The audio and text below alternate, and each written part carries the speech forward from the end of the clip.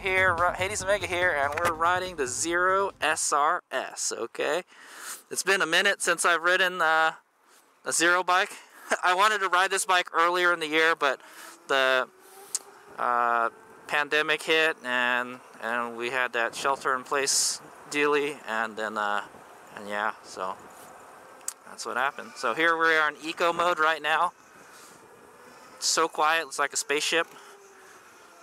This bike does have all the touring bags and stuff on it. It has side cases and a top case, so we can go park somewhere and we'll take a look at them in a bit, so you guys can get a good idea the accessories on this bike. I've never seen one with all the stuff on it. It's good to know that you can take it. It really does look like a touring bike. And so the interesting, I have ridden the SRF before. Check that video out. I'll put a link at the end of the video. But so the biggest difference between the SRF and the SRS is it has a fairing. Okay, it has like a front fairing. A front fairing. Yeah, it's a kind of like a semi-naked kind of bike. The whole front has like a fairing on it, so it should be better on the freeway, supposedly. So right now we're in eco mode. You get a good sensor of the acceleration from a stoplight. Here we go.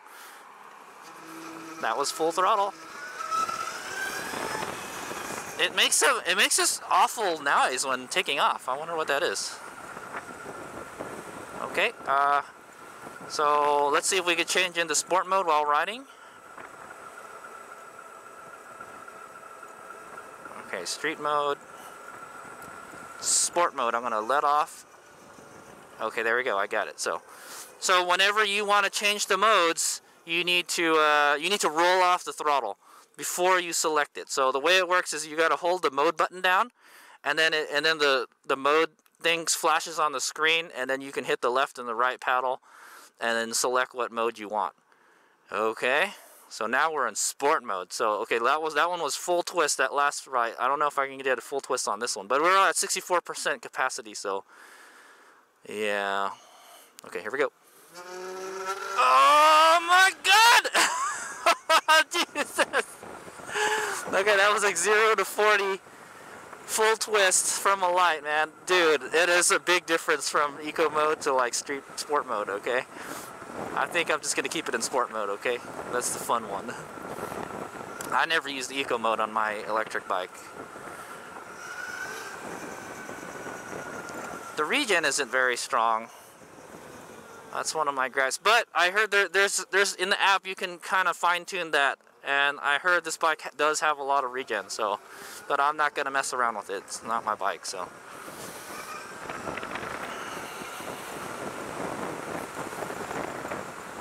So yeah,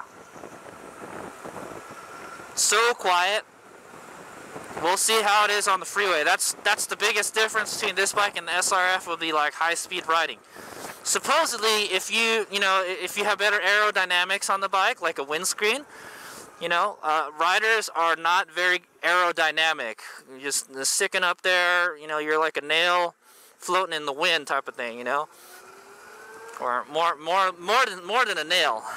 That's what I'm gonna say. See how it's very flickable. Yes, it's very flickable. So I remember the SRF when I rode it, I remember it felt like a big bike, but it didn't handle like one. So this bike is about 500 pounds, okay? So it's not a lightweight. Especially since this one has all the touring stuff on, I bet you it weighs more than 500 pounds, but don't feel like it, that's for sure. It's pretty comfy, it's pretty upright.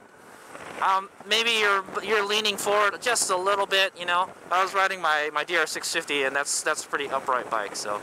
Okay, so here we go. We're going to do a little cornering test here. We're probably not going to go fast on this one because we got this Lexus in front of us, but I have a way to get back. Oh, yeah. Very easy to corner. It feels like it's really low to the ground too. Okay, so we're gonna get. Oh, what the heck, dude? Okay, I'm gonna brake a little bit, turn in. Very good. Straighten out, turn. Very nice. Okay, we're gonna go do that again.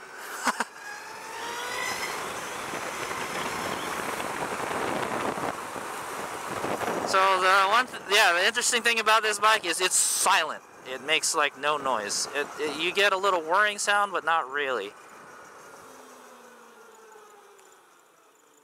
It does increase regen a little bit when you brake, but not by a lot. It's kind of like a Toyota Prius. When you step on the brakes a little bit, it increases the regen. And then at a certain point, it will thing. Okay, we're going to do a U-turn test right now. Let's see, we're like in the middle. No problem. Full twist. Oh my god! Jeez. It's got so much torque. Alright, here, we get to go a little bit faster on this one now. 60 mile is so fast, man. It is super bike fast. I forget there's a rear brake on this. I'm hanging off right now, looking through the turn. Okay. Brake a little bit before we get in the turn.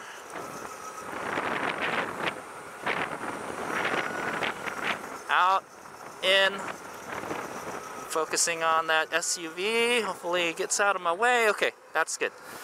Yeah, it pretty effortlessly handles. It does feel kind of big, but yeah, it's got some big rubber on it, man. So, all right. So here we go.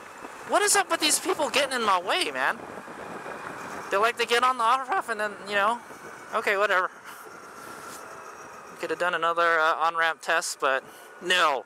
This Volvo got in my way twice. Like they get off and they get on the freeway.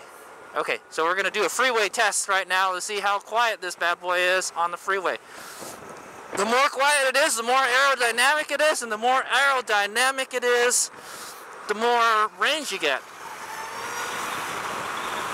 It's pretty quiet. The airflow over my head is pretty smooth. Actually, yeah. The windscreen we're pretty good. It's about like my eye height when and if I tuck in, oh my god! It's a good thing this seat is kind of dished, because it holds your booty in. Alright, so we're gonna go, it's still a little bit noisy, but hey, if you tuck down all the way, it's pretty quiet. 65 miles an hour, pretty quiet. Oh my god, there's just so much traffic, I can't, you know, sorry guys, I can't open it up. We're at 58% right now, by the way. I'm just smashing on it, so. Okay, here we go. The mirrors work pretty good, even in the tuck. I kind of have to just move my head a little bit and check it. Alright, here we go. 75 and a quick twist of the wrist. Man, does it have a lot of power, dude. I forgot how fast these things are, man.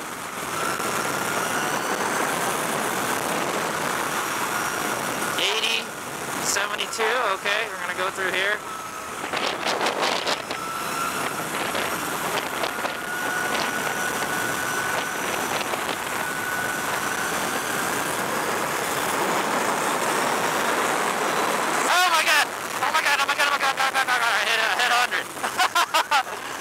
It was so easy. It was so easy. I hit 100.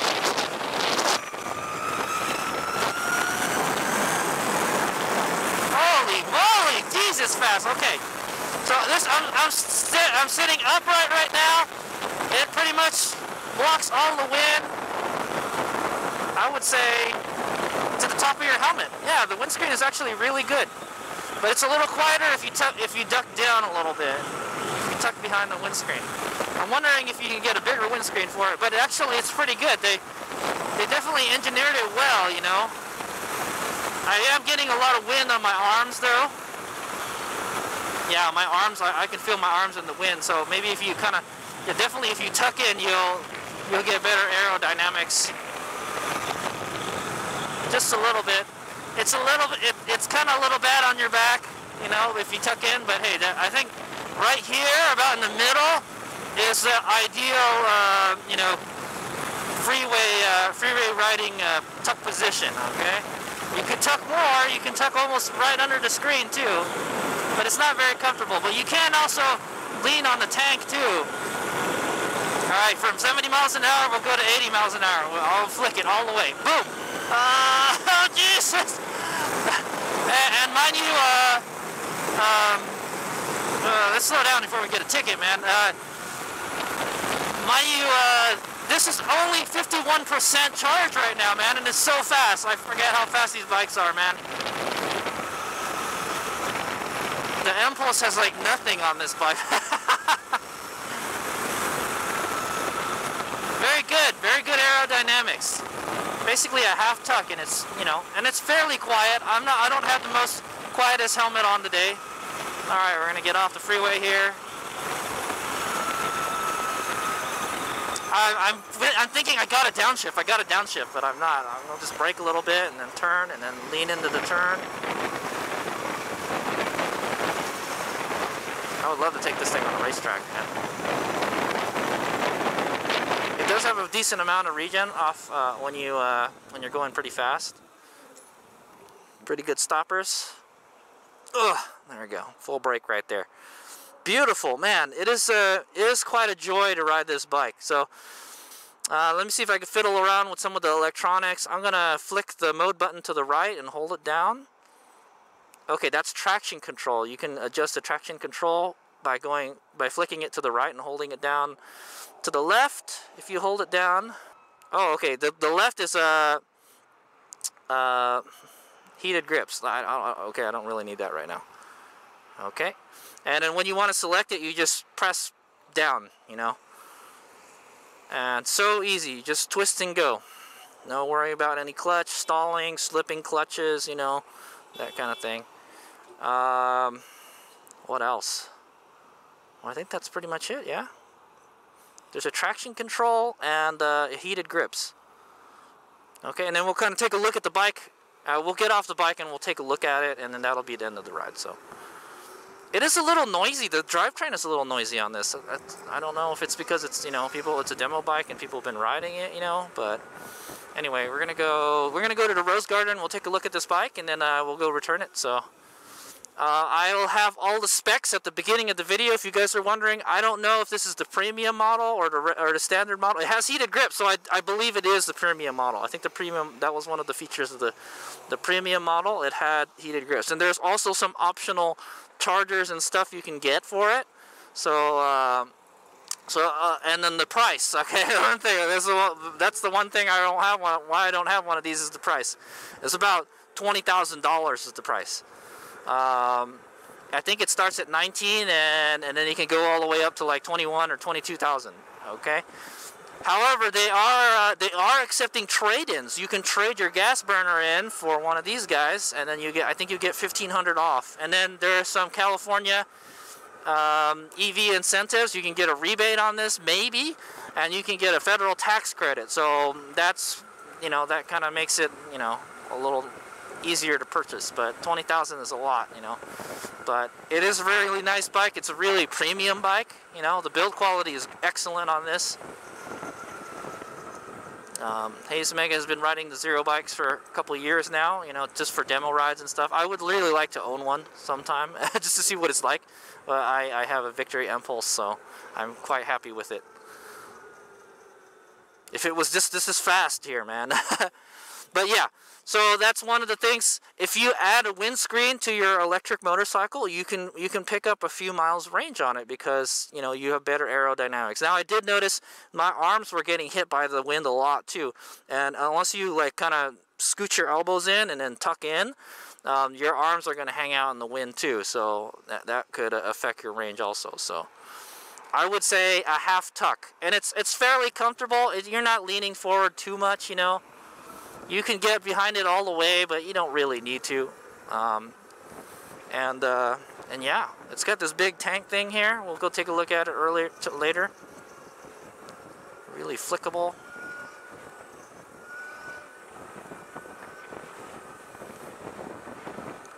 Really quiet. Okay, so we're gonna go head here to the Rose Garden. It's fairly fairly easy to split lanes with it. Not split lanes. Yeah, that's one thing I will not be doing with this bike, splitting lanes, because it has the luggage on it. So I was like, yeah, I don't want to scratch those luggages up accidentally. But we can go take a look at it. It's shad luggage. It's pretty good quality stuff, and yeah, we'll take a look at it. It's pretty nice. And the color of the bike is like kind of like a battleship gray. I'm not really sure what they exactly call it, but it's like a battleship gray. It's kind of like a light gray, sort of, or like a medium to light gray. Not quite gunship gray. Okay. It has all your motor temp and battery stuff. I do wish, I think it has an ambient temp also, maybe. Yeah, I'll kind of just tell you what's on the gauge cluster. You guys probably can't see it in the video, but on the upper left there's a temperature. I think that's an ambient temperature. Then there's a battery temperature. There's a battery temperature meter underneath that, and then I think this is our turn right here. And there's a motor temp, and there's our time on the other side, on the upper right, and there is a heated grips indicator on it. So quiet. There is a range indicator on it on the bottom right, and then there tells you the range, 67 miles, and then 38. I think that's a trip meter on the very bottom right. And then state of charge is 47%. That's on the other side, on the bottom left, and then on the other bottom left, there's another kind of. There's so many trip meters on this. I think you can customize the gauges and stuff, but not my bike, not going to do it. Okay, and then there's a speedometer in the center, and then it's got this, I think it's a battery meter. This is what the graphic is a battery meter. It tells you how much charge you got. So it's about 47% of the ring is illuminated, so that means that 47% of the charge is available in the battery pack. This has a, I think, 14.4 kilowatt hour battery pack, but it's 12.2 nominal. It's almost, I would say it's almost a quarter of the size more capacity than the or maybe like, yeah, probably a quarter compared to the whatchamacallit, the Impulse. Okay, I'm gonna go park the bike here, and we're gonna go take a look at the exterior bits, and then that'll be the end of the ride. So, and then I'll kind of give you some quick, honest riding impressions of it. Like I said, I rode the SRF before, and I know this thing rocks, so. Okay. Okay, so let's take a look at this bike. It is a big bike. It's kind of got this shark face on it, as though I like to call it. It's a shark face. Like a kind of like a, well, not quite a hammerhead, but it's got 4 LEDs in the front. Okay, you can see two of them are on. If we put the high beam on, which you flick it forward, I think, all of them will turn on. In fact, we should probably be riding with the high beams on. Okay, they're these kind of square looking LED lights, I think. It's kind of like staring through a mirror. Very nice. It's kind of got a, you know what? It does look like a shark. That's why it reminds me it's a shark, because it's the same color as a shark. It's kind of gray shark color, you know. It has J1 calipers, 2 in the front. Very good stoppers. Here's the side view right here. It's kind of got like a half fairing. If you were to, you know, I guess this isn't here on the SRF. This isn't here. All of this is not on the SRF. This part here, and this part here, and this part, and this part. So, other than that, it's pretty much the same. So, it's got a black frame. The battery is housed back here, and you see some heat sinks and stuff on it. Here's the motor. It's got some huge heat sinks on it. Let's see how warm that is. We haven't really been ripping on it too much, but it's not warm at all. It didn't even break a sweat with that kind of riding. It has some pretty wide rear wheel. It's a 180 in the rear, and they're running. It's rocking Pirelli Diablo Rossos, a 120 in the front. Okay, and then here's the interesting thing about this: it has the luggage racks on it. So it's got this really big grab handle. I noticed this is a little different than the SRF. Big grab handle, big meaty, you know, heavy duty.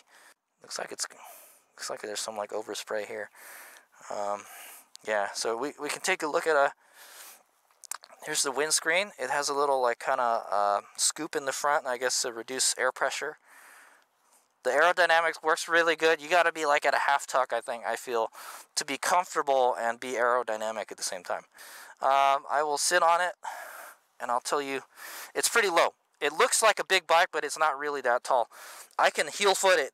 That's how low it is. So for you short riders, it probably won't be that big a problem.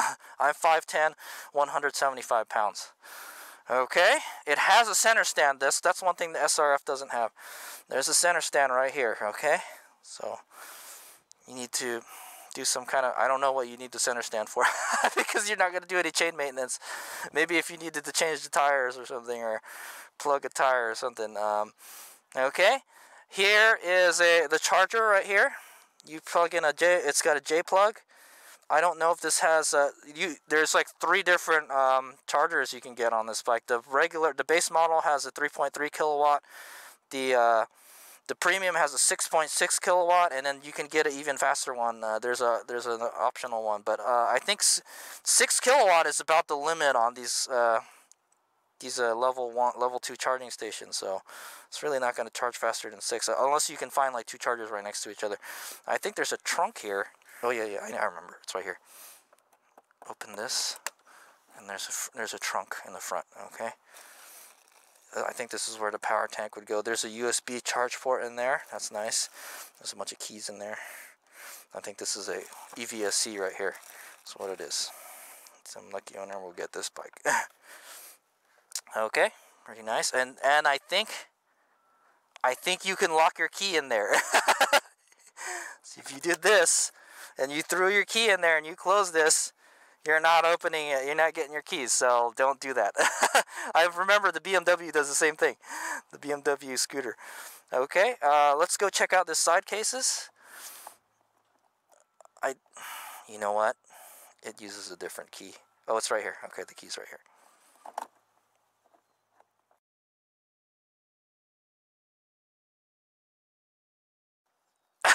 Okay, HadesOmega doesn't know how to open it. Sorry, guys. But hopefully, this is a different key also. It's not a match set. Okay, I'm probably going to speed this part of the video. Okay, anyway, yeah, there are some luggage options you can get through this bike, so that's nice. It has a hugger type front rear fender here with a license plate on it. Top case, side cases. You can go touring with this bike. You can put it in your hotel room and plug it into and charge it in there. Yeah, you could, couldn't you? Yeah, you totally could. You know, it's not gonna drip any oil or anything, you know. Yeah. So the way the rack mounts is it mounts on the foot peg here, and then it mounts on this. Yeah, it mounts on the foot peg, and then there's some like brackets on the bottom here, and then there's a crossbar right here. Pretty interesting stuff. Ooh, it's already got a scratch on it. I didn't do it. Okay, so that's the outside of it. Interesting looking. It's gonna get that like kind of 90s motorcycle look, sort of. Kind of looks like a big robot or something. Very cool. Okay, so that's the kind of. Here's the seat. I did notice that your butt the back of your butt touches this, so like, you know, if you're going really fast, you know, you got something to support you. It looks fairly comfortable to ride with the passenger too. Okay, it has these mirrors that you can fold into. I think. Yeah, you can fold them in. Okay, I just messed up the mirror position too. It says 0 SRS with the 0 badge there. Very nice. I like it.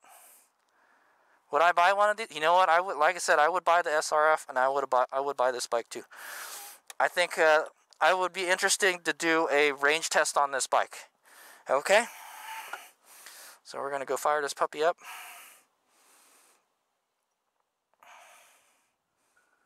Okay. You just got to make sure the kickstand is up, so it won't go anywhere. You've got a little bit of a bend. I would say a 45-degree bend in your knee. For me, I'm 5'10", 175 pounds. So okay, so that's it. That's the end of the demo ride. I hope you guys enjoyed it. We kind of took a quick look at the bike. Sorry, I couldn't get the top and the side cases open. I've never operated one of those. I'm used to the the Givey ones. So sorry, I couldn't get them open, but it looks like you can fit. You might be able to fit a helmet in all of them. Very easy to ride. It's definitely it looks like an intimidating bike to ride, but it's not. It's really easy to ride. Zero did a really great job with this bike. It's not that tall, so you shorter riders can ride it. It's very flickable, very maneuverable. You saw me do those parking lot maneuvers, like the circles and the figure 8 and stuff. And the throttle is very smooth, you know. They did an outstanding job, you know, on the fit and finish, and, you know, polishing up the electrical system and all that. Oh my god, that's so much power, man. They told me this thing will not wheelie too, because it has too much weight, like underneath or something. Also, yeah, on the freeway it's a little more comfortable to ride this, I think, than the SRF, but I like it. I like it a lot. I would rock it. It has, if you guys are wondering how much range it has, I would estimate it has about 100 miles.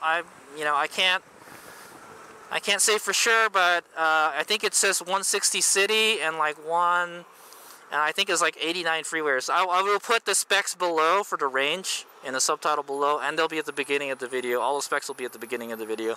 I think this is the premium version because it has the heated grips.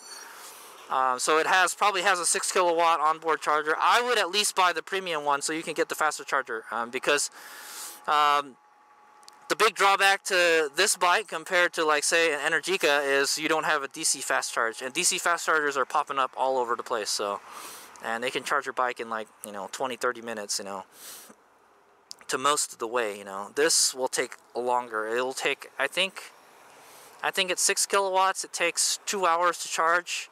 At 3 kilowatts, it takes 4 hours to charge, and I think from the outlet, from a 110 outlet, it's like more than 10 hours. It takes about the same amount of time to charge my Impulse, so I think it's a little bit longer, just simply because it's battery's bigger. The battery's bigger. It takes longer to charge, obviously, because it has more capacity. You can't cheat science, man. Can't cheat science. Woo! All right. Well, I enjoyed it. Would I buy this bike? Yes, I would. I still decide, you know, it feels a lot lighter than the Energica. The Energica, it just feels like a pig compared to this, but Energica has a DC fast charger.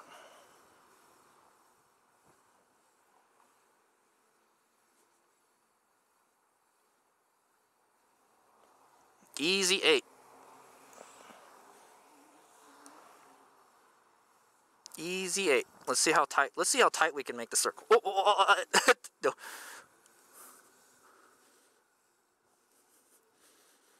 Yeah, it's got a really good turning radius. Really good. Really good. Look at that. That's amazing. That's amazing. Oh. You definitely, if you suddenly stop the bike like that, you definitely feel the weight of the bike. So there you go. You can buy these from San Jose BMW. There's a little plug for them. Thanks for letting me ride the bike. Let's try to put it on the center stand. So it's got a big meaty grab handle here to operate the center stand. Not too bad. It wasn't too bad to get it on there. So the sign of a well-engineered center stand is, you know, when you can get it on the center stand without much effort. It's got a good grab handle, man. This big beefy thing. That's why probably they made it stronger, because you're gonna have to lift the bike. If HadesOmega was gonna buy one of these, I would buy the premium one because, well, it's got the 6 kilowatt charger. You can charge faster with it. I think that's good enough. 6 kilowatt. You know. I don't know. I would have to live with it, you know, for a while. I would have to do a long-term review, but I would say you can probably get 100 miles mixed range on this, maybe. And I think that would be like the ideal electric bike, you know, if you can go 100 miles with it before having to charge it, you know. But it'll be painful to have to charge it, you know, and if you have to wait, you know. So it's kind of, it's set up for touring, but, you know, it doesn't have DC fast charge. So wherever you're going, it better be, you know, there better be a charger at 100 miles, and you better be able to have a lot of time to charge it. At least 2 hours, you know, 2-3 hours. So, all right, HadesOmega out.